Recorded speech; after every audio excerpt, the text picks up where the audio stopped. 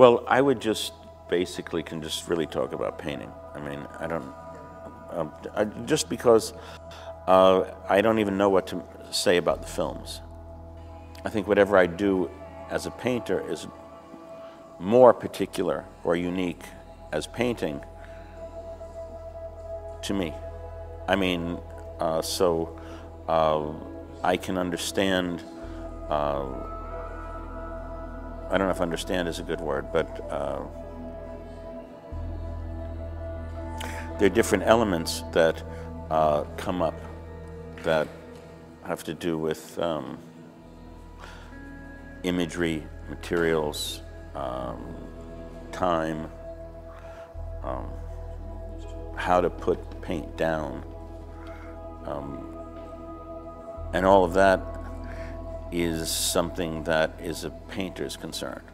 Well, I started making plate paintings in 1978, but they're abstract paintings with some more kind of diagrammatical kind of marks on them, more like Matisse's Chapel and Vance, like they were schematic kind of drawings, seeing how much drawing should go on top of the plates, or they were just more diagrammatical. And then as I worked on them, I thought, okay, I'll try to make portraits on this kind of surface and see how that comes out. And I started doing that, I guess, a long time ago, but they always seem different.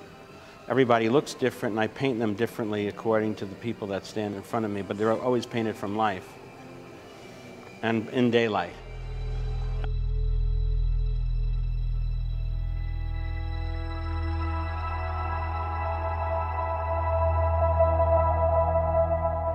I mean, there are pictures here from different periods. I mean, the painting that's there is from 1989. It just happened to be here because we were moving some stuff around.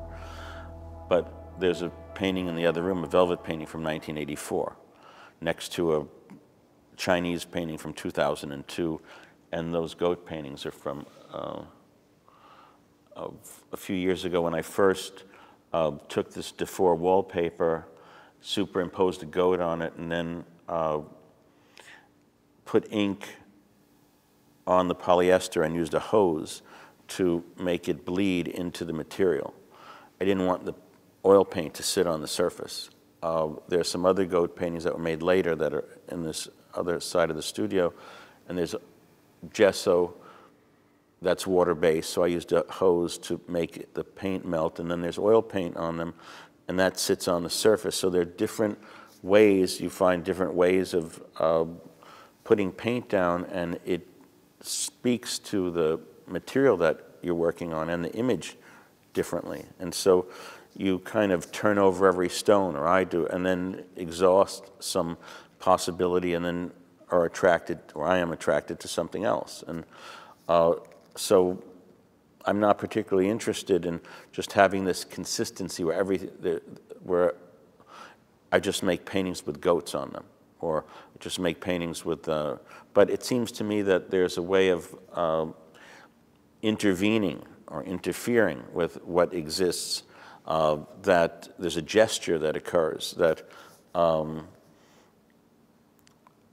takes on many different appearances, and also operates as a changing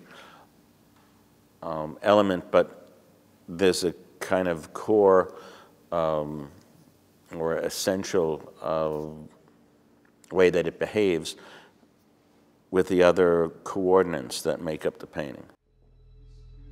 The more work you look at, you start to understand, and over a period of time, I guess you start to understand my area of interest or my sensibility.